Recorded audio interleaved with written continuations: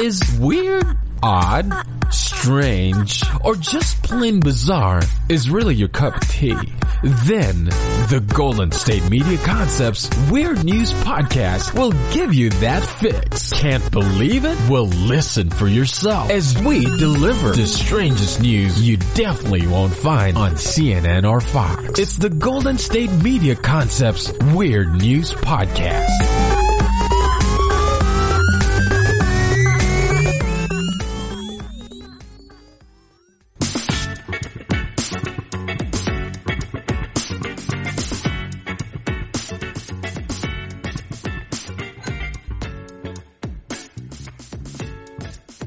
Hello and welcome to the GSMC Weird News Podcast, brought to you by the GSMC Podcast Network.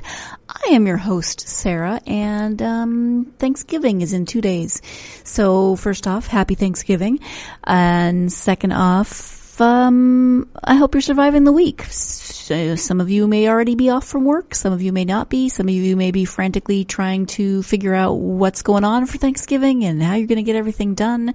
I was talking to my mom today and she said, well, actually, I was talking to my mom yesterday as well, and she said, "Hey, guess what I'm doing tomorrow?" And I said, "Going to the bistro with Dad for your anniversary lunch." And she said, "Oh, no, hadn't really thought about that."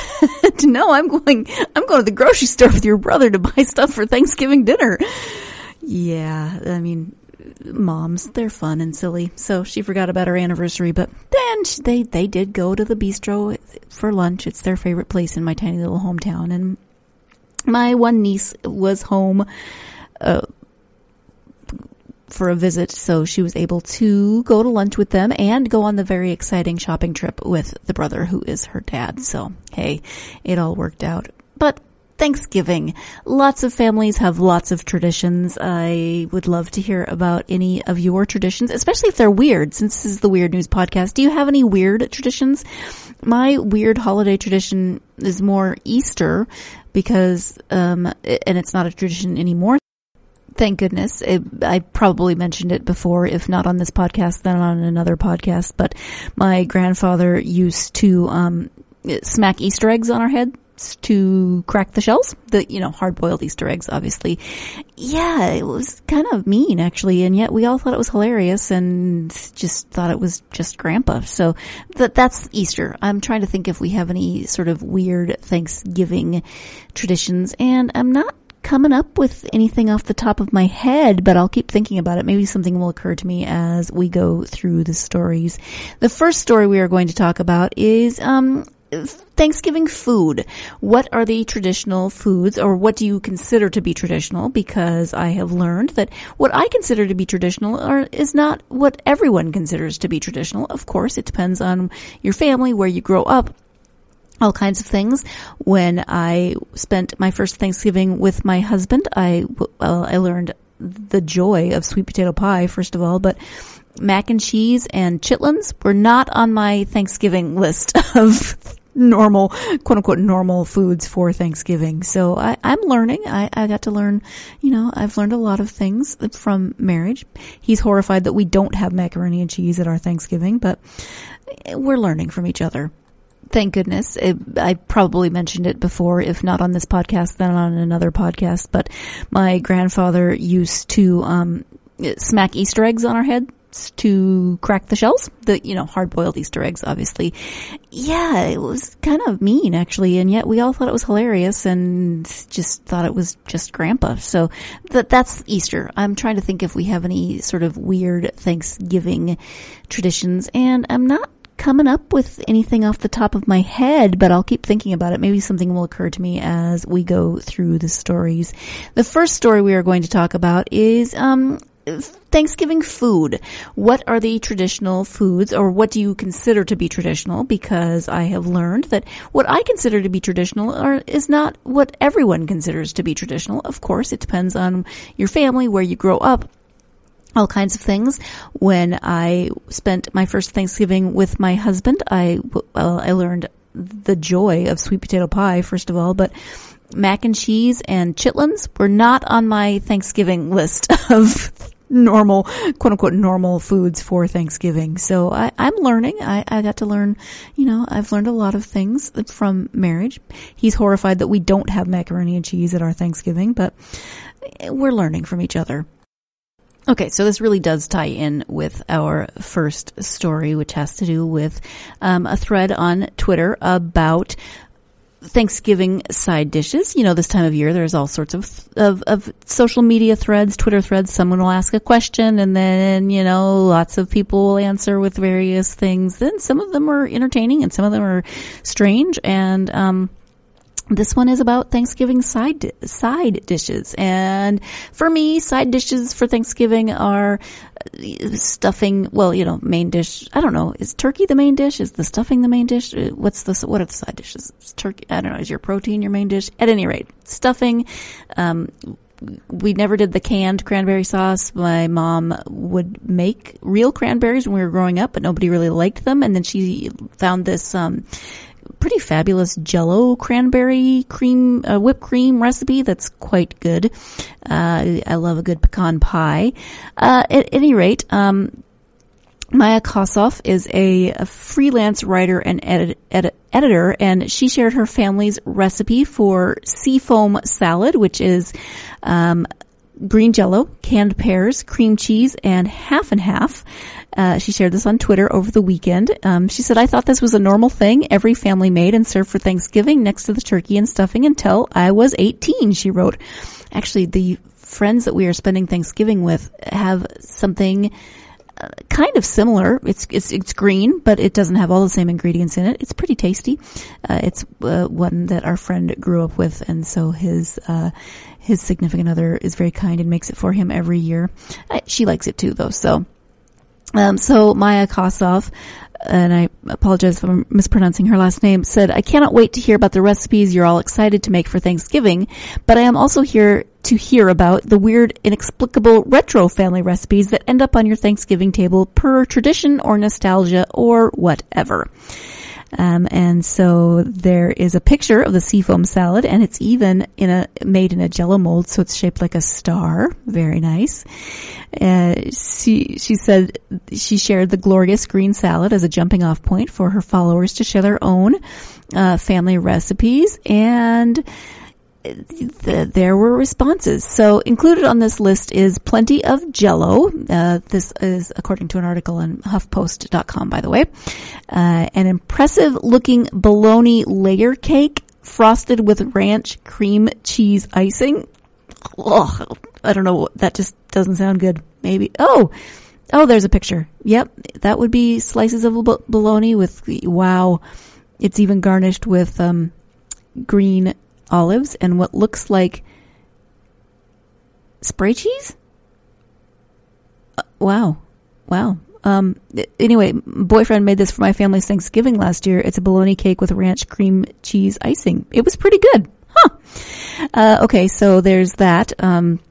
There's many creamy vegetable dishes and Watergate salad, pistachio pudding, and pineapple dish referred to as dragon barf.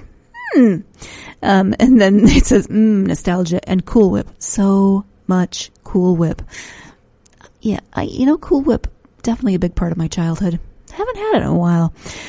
So this reminds me of the pear, quote unquote, salad my mom used to make growing up. We never had a cherry on top, but it was served on a bed of lettuce. Oh, yes, that's very, Jell-O salad often gets served on a little lettuce leaf, iceberg usually, but not always, I suppose. What else do people have? This one is not, this one has a pear and what looks like cream cheese or Jell-O, or not cream cheese or Cool Whip and cheddar cheese? Oh, wow, that's weird. Alyssa Wilkinson writes, I personally cannot put this near my mouth, but I once witnessed a distant relation by marriage make meatballs in brown sauce by dumping frozen meatballs, a can of mild salsa, and a jar of Welch's grape jelly into a crock pot. It's brown. Probably some of you have had something similar. Oh no, I've seen this. I've totally seen this. Block of cream cheese on a plate, top with a jar of cocktail sauce, and a healthy portion of bay shrimp, dip with Ritz. I just eat the shrimp and cocktail sauce with a water cracker. No, I've totally seen that one. My family does dragon barf. Here it is, dragon barf, also called Watergate salad, which is pistachio pudding, Cool Whip, cherries, marshmallows, coconut, and pineapple. I've had this. It's good. It's really good, actually. We didn't have the cherries in it, but it's actually good. I never heard it called dragon barf, but yeah. And then there's some recipes that are included. Tradition, canned asparagus, cream cheese, and ham slices. You spread the cream cheese on a ham slice, then put an asparagus spear on the middle and roll it. Then eat it. I've had that too.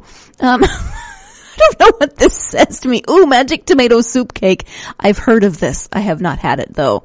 My grandmother, who had zero cooking skills, used to make this every holiday. While I miss her presence at the table, I'm definitely happy we don't have to pretend to enjoy this abomination anymore. I've actually heard of tomato soup cake. Doesn't mean I want to try it. Although, hey, maybe it's good. Lots of these things are actually better than they sound. Some of them are not, but some of them I haven't tried. What could you add to this list? I'm still trying to think of, I just said I'm still trying to think of, but I said I've tried a lot, or tried and or seen a lot of what popped up on that list. So I can't quite think of, you know, when I was a camp counselor, there was often green Jell-O with carrots and stuff in it. That was never my favorite.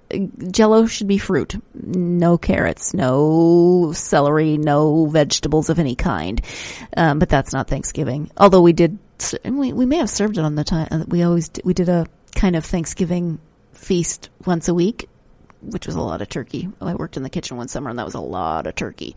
Took me a while to be able to eat turkey at Thanksgiving. I'm rambling and it's time for our first break. So when we come back, we'll be talking about some more strange things of Thanksgiving. Stay tuned. You're listening to the GSMC Weird News Podcast, and I'll be right back.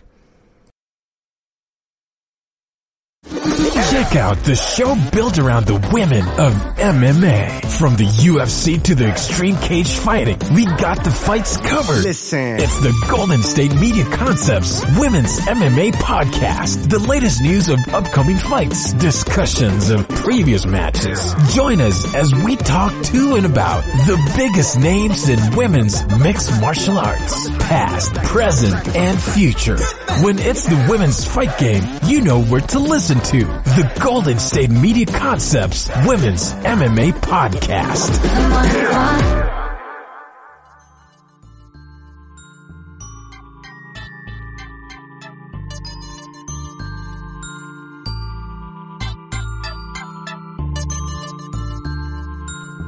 Welcome back to the GSMC Weird News Podcast. We were talking about weird Thanksgiving side dishes, and as I said, I would love to hear some of yours that you would add to that list.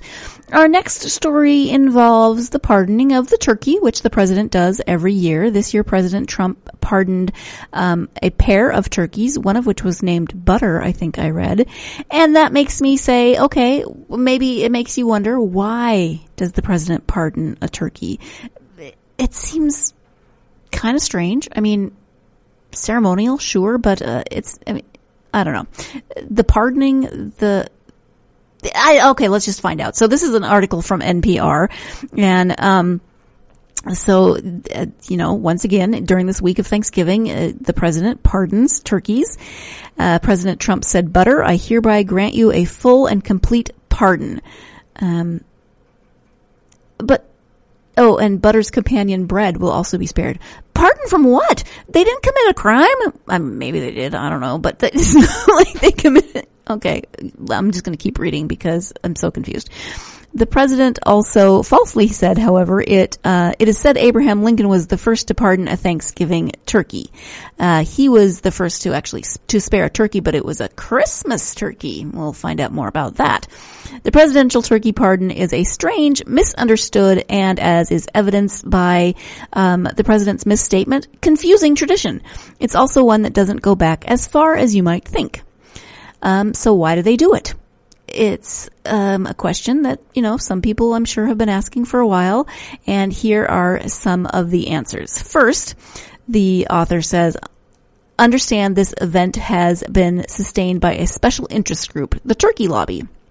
The National Turkey Federation, whose website is literally eatturkey.org, sponsors the event and has spent almost $3 million on lobbying efforts since 1998, according to a search of the Center for Responsive Politics lobbying database. Big Turkey has been giving turkeys to presidents since 1947, but these turkeys were originally meant to be eaten, not pardoned. The first Thanksgiving turkey on record to receive a reprieve was in 1963 when President John F. Kennedy received a 40-pound turkey, with a sign around its neck that read, "Good eating, Mr. President." That is a big turkey. There's a picture. And, yep, he's wearing a sign around his neck.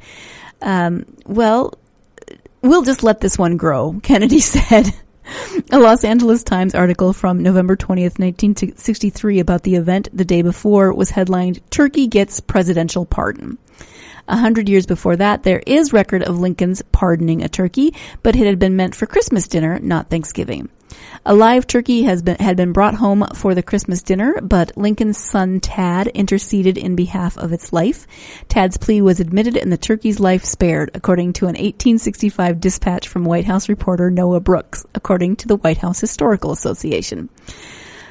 Kennedy never used the word pardon when referring to his bird. The first president to do so in referring to letting a turkey go was Ronald Reagan, and it was a joke, actually deflecting from the Iran-Contra scandal.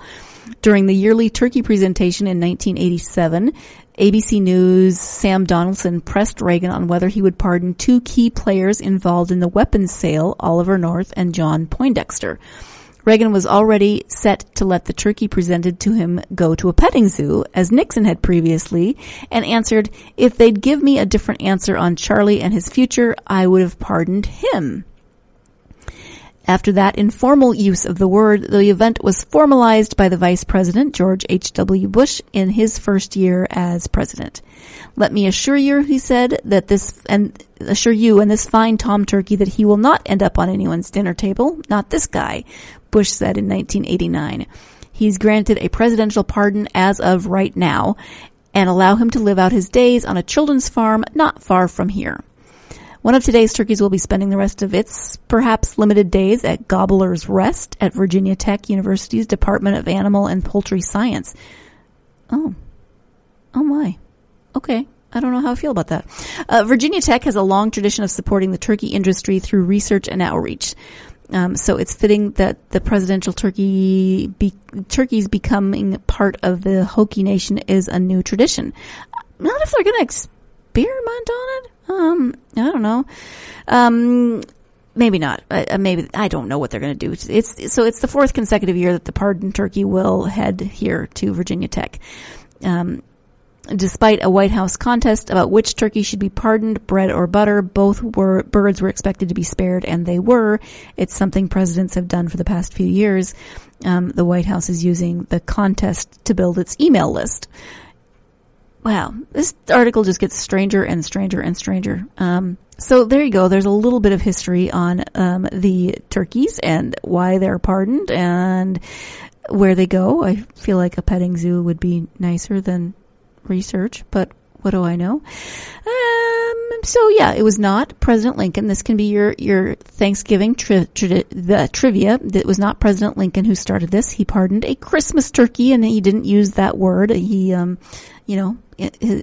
acquiesced to his son Tad's request that they not eat that particular turkey, which in the 19th century was a pretty interesting view to take, because animals were animals were for eating, and most people would have just understood that. So at any rate, I feel kind of depressed now about turkeys. So we're going to move on to another story because I don't know what to say about turkeys anymore.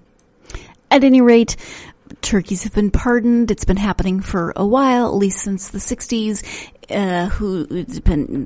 They go various places. Who knows? There's contests, but apparently it's to get people on the email list. I don't know. There's just so many weird layers to this turkey pardoning tradition. Who knows why things are the way they are? Not me. I think I'm going to take another break because my brain is overwhelmed by turkey news and trivia. And when we come back, we'll be having our final story of the podcast that is not exactly Thanksgiving related, but it's holiday adjacent, maybe. You'll just have to come back and find out what that is. Stay tuned. You're listening to the GSMC Weird News Podcast, and I'll be right back.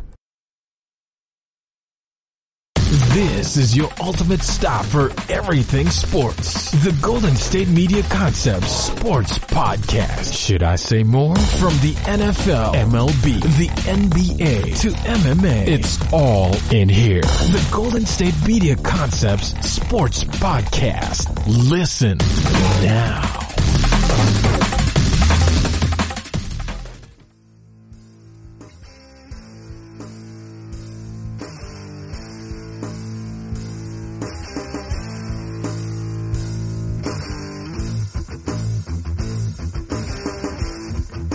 Welcome back to the GSMC Weird News Podcast. I said before the break that we were going to talk about a story that's not exactly Thanksgiving related, but it is holiday related. You know, Thanksgiving is a time when you spend with family and then you have to say goodbye to them. Do you have traditions for how you say goodbye? Do you have specific ways that you say goodbye in your family? I know I've got one friend whose family, whoever is leaving the person who is being left watches the car drive away. They don't walk into the house until the car is out of sight. So, just things like that families do. Well, this story has kept popping up on my Facebook feed, and it's about saying goodbye in the Midwest. Now, I am not from the Midwest. Montana has some Midwestern kind of tendencies, and I grew up Lutheran, and there's a lot of Lutherans in the Midwest. So being Lutheran gives you some Midwestern tendencies as well. And then I worked with a lot of Midwesterners at the summer camp that I worked at 2 years in college. At any rate, so this is the 9 stages of goodbye you'll only understand if you're from the Midwest. And so since we are talking about Thanksgiving and traditions and, probably you'll have to say goodbye to your family at some point, then here are the 9. This is from the odysseyonline.com, and this is the 9 stages of goodbye. If you're from the Midwest, let's see if these resonate with you. Even if you're not from the Midwest, see how many of these resonate with you. So number 1 is the whelp. Yeah, actually I know this one. The beginning of every good Midwestern goodbye starts with the stand up and whelp. This means you have to leave, but you're not going anywhere anytime soon. The whelp only functions as a signal that you must begin the process of leaving. Number 2, the hugs. The next step in saying goodbye is the hugs. Everyone gets one, be it grandma, grandpa, your weird uncle, all the babies, even the dog gets a goodbye hug. My family does this. There's much hugging. This is by far the lengthy step because a Midwestern hug is a whole different breed of drawn out hug. Yeah, there's hugging, there's swaying, there's patting. It's a thing. Number 3 is the walk to the door. So you've said the whelp, you've done hugging. Now you start to walk to the door. This can take a while. Once everybody has gotten that goodbye hug, the walk begins. Every Midwesterner knows that no matter how many steps away the door is, it will take no less than 20 minutes to get there during the stages of a goodbye. You have to talk about how good the food was or when you plan to see each other next. No matter the subject, the walk to the door always takes a hot minute. So you can see why this is a process. Number 4, the doorway chat. You finally made it to the door, but often you put your hand on the handle, right? And you start to open the door, but then you have another conversation. You maybe you open the door, and that's always fun when it's cold, so you're letting all the heat out. But, so you have the mid-doorway chat, and this conversation has literally nothing to do with anything, and most of the time involves a lot of belly laughs. This conversation can range anywhere from 5 minutes to 45 minutes. We really hope you went to the bathroom before you tried to leave, because if not, you have to start the goodbye process all over from square one. Yep. Welp. Number 5, the we really should be going. This simple statement signals that you must end the doorway conversation and begin the descent to the car. You can imagine that that's not quick either. Number 6, the second round of hugs. Yes, the first one was like 45 minutes ago, maybe an hour. You have to hug again. Once the first hour has elapsed and the sun is setting, the second round of hugs begins. This time, there is less talking, but significantly more back patting and side swaying. In my family, you get the side swaying and the back patting no matter what. This time, the goal is solely to get out the door, and you really have your eye on the prize, the doorknob. Number 7, I already talked about this, the hand on the doorknob. Almost there. The knob is in hand, but wait, there's another conversation to go still. You can't leave until someone says goodbye in a weird voice and sparks more laughter, or your dad and uncle start doing that thing where they quote movies until they laugh so hard they cry. At this point, at least an hour has passed and you've moved 10 feet. I don't think we have that step in my family. The movie quoting, yes, but that's like an every day, all day kind of thing with me and my brother. And sometimes my dad. But it doesn't usually pop up in goodbyes. 8, the slow open conversation. I wonder if this is like a slow clap. So as you make your way down to the driveway, there is yet another conversation about whatever may arise. Who knows what time it is at this point? All you know is that it's been at least long enough to digest the huge Midwestern meal you just ate, and it's time for a snack. Number 9, the window wave. Once you've finally made it out of the house and into your car, you can fully expect that Midwestern hospitality window wave as you pull away. The only correct response to your grandma's porch light flickering wave is a series of honks to let them know that you truly care about the traditional goodbye. This is pretty typical of my family. Parts of it are. We spend more time, I think, in the driveway than we do at the doorway, even when it's cold. We tend to get to the car and stop, and then, there's that second round. There's usually the round of hugs inside. There's the round of hugs at the car. There is the watching the car back down the driveway, the waving, sometimes the honking, never really the porch light flickering, but yeah, this was the case when we went to my grandmother's house for Christmas. This is the case at my parents' house now. You have to go to the car. There's the goodbye in the house. Maybe it's not as lengthy as a Midwestern goodbye, but we always end up outside, which is dumb because Montana is cold in the winter. So is the Midwest. But why? Why do we do the Midwesterners have it right when they're doing the door conversation? Because we have the door conversation at the door of the car, and then everybody's freezing because, of course, you didn't bother to put your coat on. You're going back in the house if you're staying, and if you're leaving, you're getting in the car, and you don't want to wear your coat in the car. Anyway, what are your goodbye traditions? What are your Thanksgiving goodbye traditions, maybe more specifically? I would love to hear about them in the comments. Let me know. And thank you so much for tuning in to this episode of the GSMC Weird News Podcast. If you enjoy this podcast, help us get out to more people by subscribing to it, liking us on social media, following us on social media, commenting, doing all those wonderful social media type things, but also giving us a 5-star rating would be amazing, and I would be very grateful and list you as something that I am thankful for on Thanksgiving for many years to come. So we'd appreciate that if you could do that. In the meantime, I hope you're having a wonderful Thanksgiving week. I hope you have a wonderful Thanksgiving day. Please join me again for the next episode of the Weird News Podcast. And in the meantime, you yourself, stay weird.